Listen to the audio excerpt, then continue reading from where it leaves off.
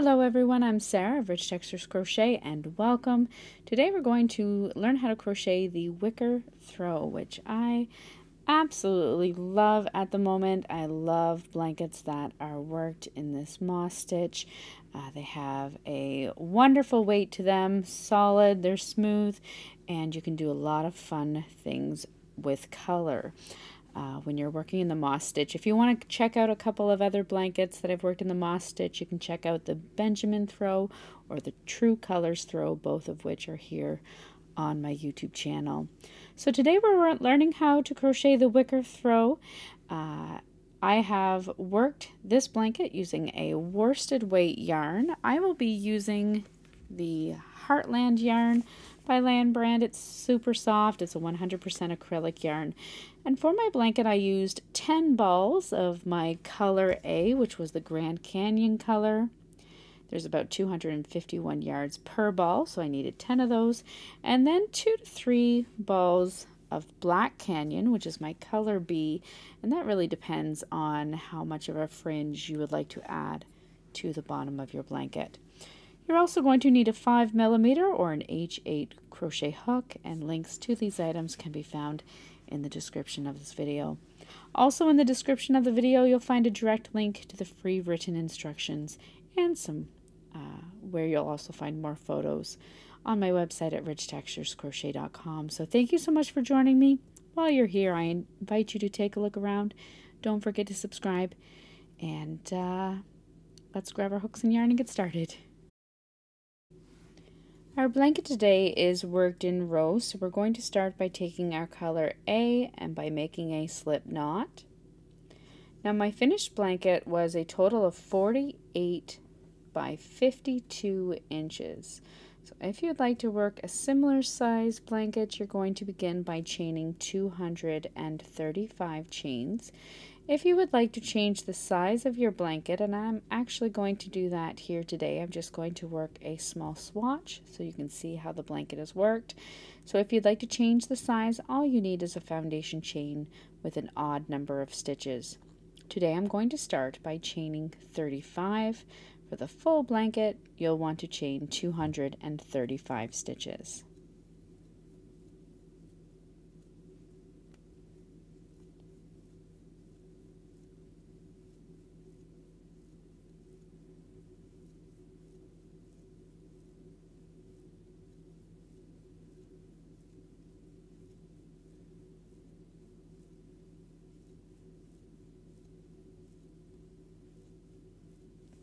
Once you have your foundation chain worked, you're going to begin row 1 by skipping the first 2 stitches and working a single crochet into the 3rd chain from your hook.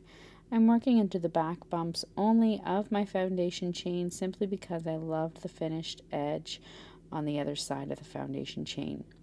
So single crochet into that 3rd chain from your hook, chain 1, skip the next stitch, and single crochet into the next. You're going to repeat that all the way across, chain 1, skip the next stitch, single crochet into the next, all the way across, where you will work your final single crochet into that final stitch.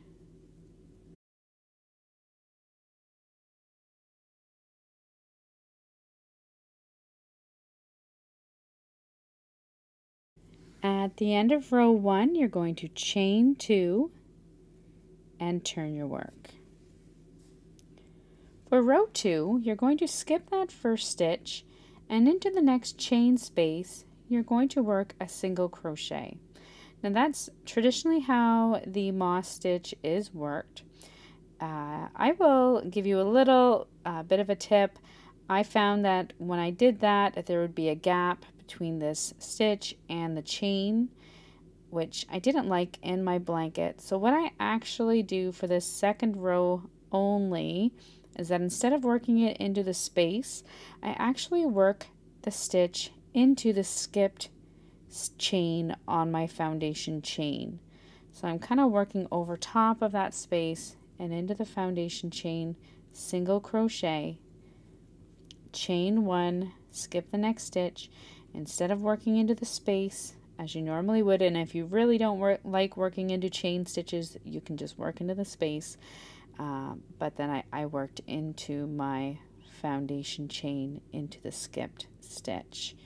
So this is for your row 2, single crochet into the next space, chain 1, skip 1, single crochet into the next skipped space. Continue that all the way across until you come to that turning chain 2.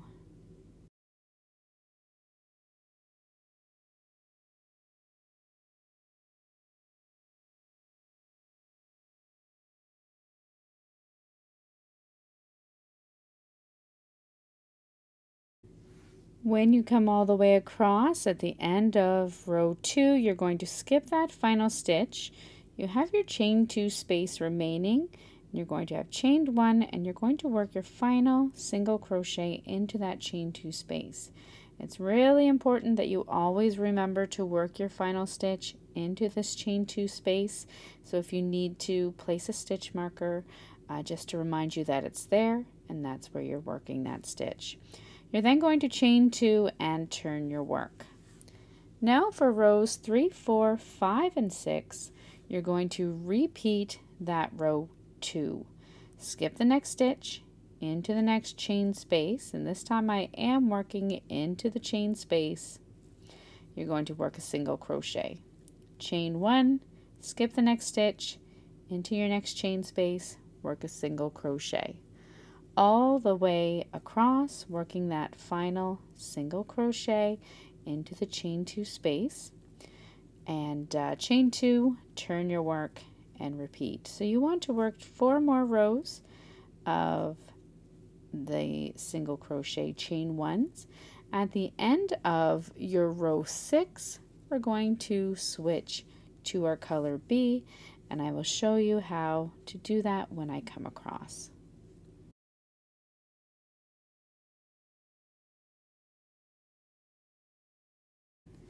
At the end of your row 6, you're going to want to switch to your color B.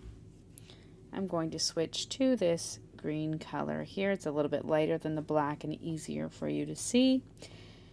When you come to the end, you'll have your 1 stitch remaining in your chain 2 space, chained 1. You're going to insert your hook into that chain 2 space, yarn over and drop a loop as you would for the single crochet. You can then, however, drop your color A, pick up your color B and place it on your hook. Some people will use a slip stitch, and then you're going to pull it through.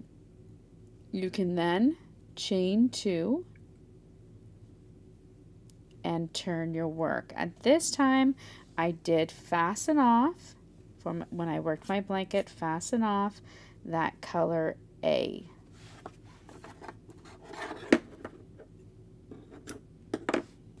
And you can either weave in your ends right away or later on. You're then, for the next 3 rows, so rows 7, 8, and 9, work in your color B and work 3 more rows of single crochet stitches and chain 1s, repeating row 2 just as you did before. At the end of row 9, you're going to switch back to your color A.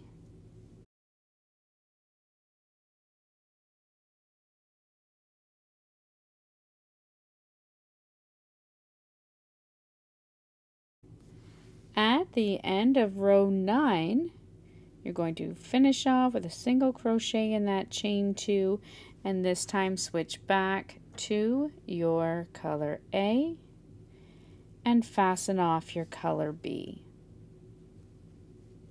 Chain 2 and turn your work. Now for rounds 10 through to 30, so for a total of 20 more rows, you're going to work repeat row 2. So work 20 rows in your color A.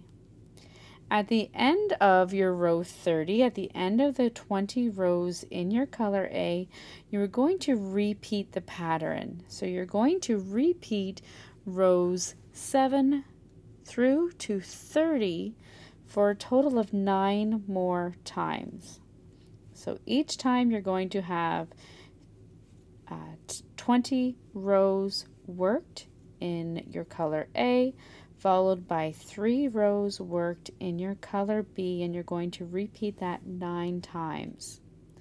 Once you have done that, you're going to repeat rows 7 to 9 once more, and then you're going to end off with 6 rows in your color A. If you need to, head over again to richtexturescrochet.com. You'll find the free written instructions there, which will give you the row counts for the moss stitch. But you're going to go ahead and finish off those repeats, which will give you the size of your blanket.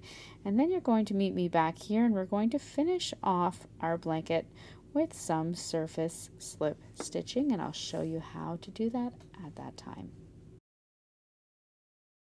Now once you finish the repeats in your blanket pattern, you'll then be ready to work the vertical rows. Now again, I've just worked a swatch here just to kind of give you an idea of how it works.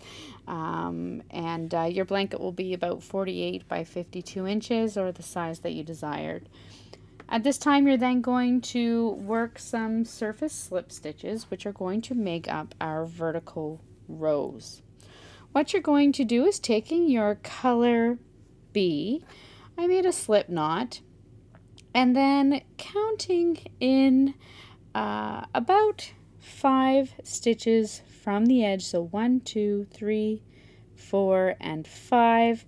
You're going to join your yarn just at the bottom in the foundation chain. And just join it with a slip stitch. You're then going to work a surface slip stitch all the way across the length of your blanket. To work the surface slip stitch, you're going to simply skip the next stitch, going from the bottom of the stitch up to the top, or vice versa, depending on which direction you're headed.